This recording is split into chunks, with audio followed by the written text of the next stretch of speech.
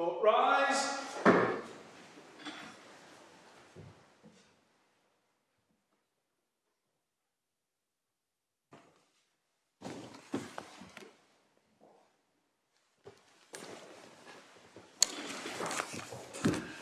Reference under Section 4 of the Judicial Committee Act 1833, Chief Justice of the Cayman Islands versus the Governor and the Judicial and Legal Services Commission.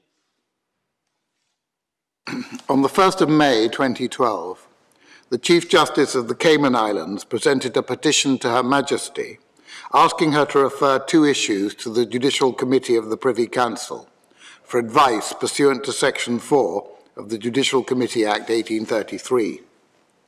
The first issue concerned the extension of the appointment of a Justice of the Grand Court for the Cayman Islands. The second issue concerned the publication of a complaints procedure in relation to the Cayman Islands judiciary. Both issues involved the interpretation of the Cayman Islands Constitution.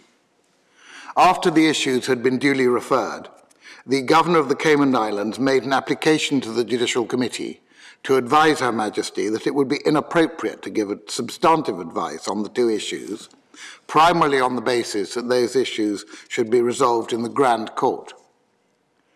This application raised a point of general importance as to whether the Judicial Committee may decline to rule on issues raised in a petition referred to it by Her Majesty under the 1833 Act, and if so, the circumstances in which it would be appropriate for it to do so.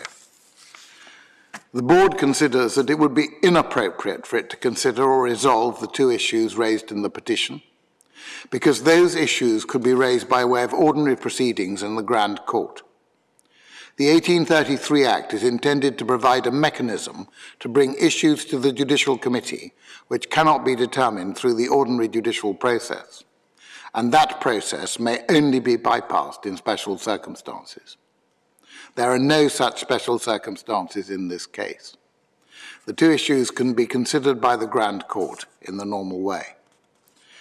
If the Chief Justice brings an application in the Grand Court, there is no risk of the Governor selecting a judge in his own cause, because he would ask the Lord Chief Justice of England and Wales to nominate a temporary judge. If that judge's decision was appealed, there would be no difficulties in finding a suitable Court of Appeal panel. The fact that the two issues are of high constitutional importance reinforces the conclusion that the Grand Court should initially deal with them.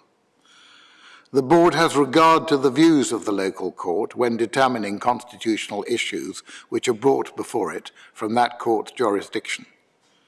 The views of the Chief Justice have been accorded considerable respect by the Board, but in this case his views are counterbalanced by those of the Governor, and in the end, the decision whether to provide substantive advice remains a decision for the Board alone. The possible saving of time and costs through bypassing the ordinary judicial process might have force in an extreme case, but this is not such a case. In these circumstances, while it fully understands why the Chief Justice has sought to bring these issues before the Judicial Committee through Section 4 of the 1833 Act, the Board humbly advises Her Majesty that this petition should be dismissed. The Court is now adjourned.